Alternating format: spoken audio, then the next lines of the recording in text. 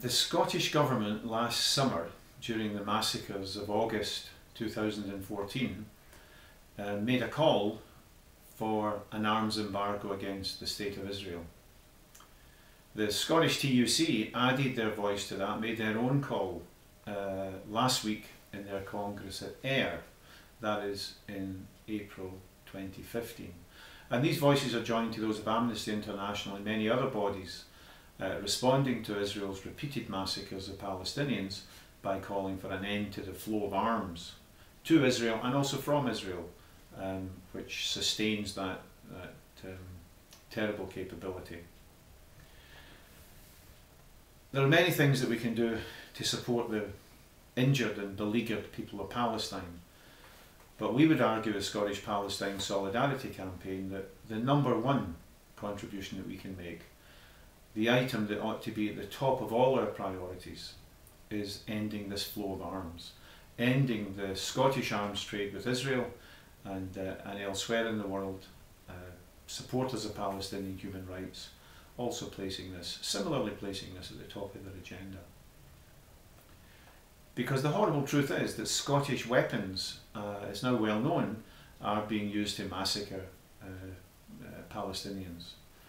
Last year we saw that components made in the Raytheon plant in Glenrothes, Fife in Scotland, included a guidance system for the pave way to £500 bomb, and so therefore Scottish components were being used to guide these hellish weapons onto Palestinian homes, Palestinian schools, power plants, sewage plants and so on, universities.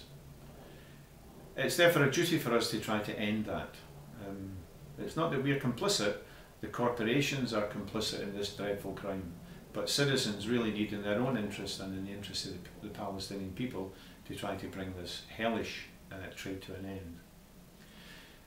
One Israeli general has described the situation very well, General El-Kabetz, I think that's the pronunciation.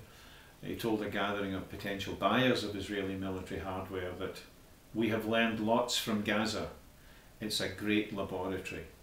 So the people of Palestine are being used as laboratory rats for the Israeli armaments industry, which commands an enhanced premium on its goods in the international arms bazaar, precisely because they claim repeatedly that it's all been tested on the people of Palestine. If the testimony of El-Kabetz is not enough, Avner Ben Zaken, who's the head of the Israeli Army's technology and logistics branch, expanded the point. He said, quote, "If I develop a product and I want to test it in the field, I only have to go 5 or 10 kilometers from my base and I can look and see what's happening to the equipment. I get feedback, so it makes the development process faster and much more efficient." We're not talking here about a community or a country defending itself.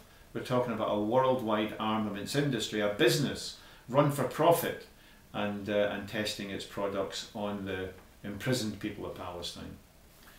If those reasons don't add up to enough to persuade you to come to the conference in Glasgow on May the 9th, Saturday May the 9th, ending the Scottish arms trade with Israel, you might like to know that very sinister Israeli surveillance technology is already deployed in a pilot project in Glasgow city centre.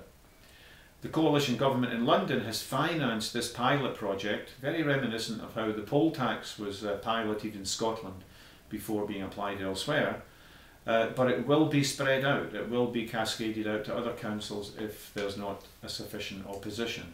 This technology can identify people walking down the street, it has facial identification software, it also has emotional identification software, so if you're having a bad day you could be picked out. And then the key selling point, which the entice systems executives have used with Glasgow City Council, is that it then brings in a huge volume of data it brings it together in order to get a picture of the person who's being picked up on the camera. So anything you've posted to Facebook, any records that you might have, dental, medical, if you haven't paid a parking ticket, anything that the police have on you, can all be brought together in very short time. And it's this extremely sinister and intrusive snooping which has been developed in order to crush or try to crush the Palestinian struggle for freedom, which is now being bought by the British government and deployed in Glasgow city centre. And when people say if you've got nothing to hide, you don't need to worry about it, that's not the issue. So intense and so intrusive is this technology, developed developed through Israeli experience of trying to penetrate every molecule of Palestinian civil society, that it denies people in Glasgow the right to any private space. So we need to resist it, not just to support the beleaguered people of Palestine, but to defend what's left of our own rights to privacy.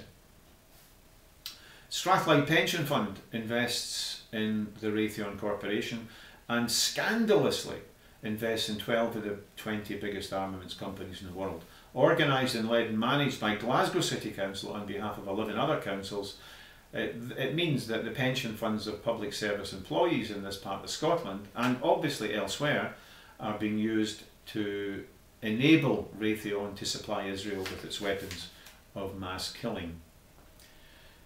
We can win. Scotland has a long tradition of international solidarity. We have Mandela Place in Glasgow city centre, which exemplifies that.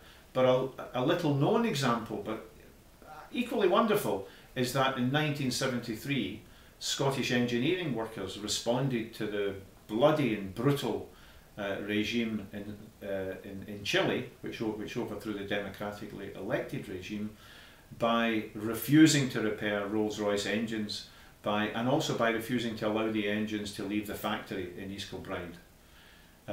This shows that this is the gold standard. This shows what is possible when people are alerted, are aware of what's happening at the other end of their weapons systems, and that workers in armaments factories can play a key role in bringing this trade to an end. So those are the arguments why we think that you should attend the conference on May the 9th. I hope you'll consider them carefully, and I hope you'll go to the website and register. www.esati, the initials of Ending Scottish Arms Trade with Israel.org. So www.esati.org. But this is a small video from the Scottish Palestine Solidarity Campaign.